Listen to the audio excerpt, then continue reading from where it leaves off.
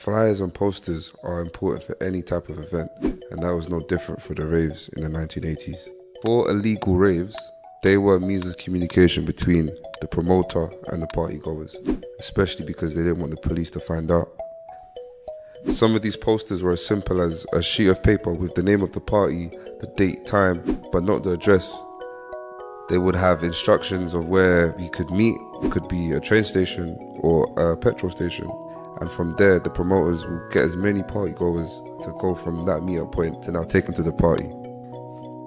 The promoters did this so they can stay one step ahead of the police. And if the police did find out where the party was, they'd have a second warehouse sorted out already. There wasn't always a correlation between high quality flyers and a quality party.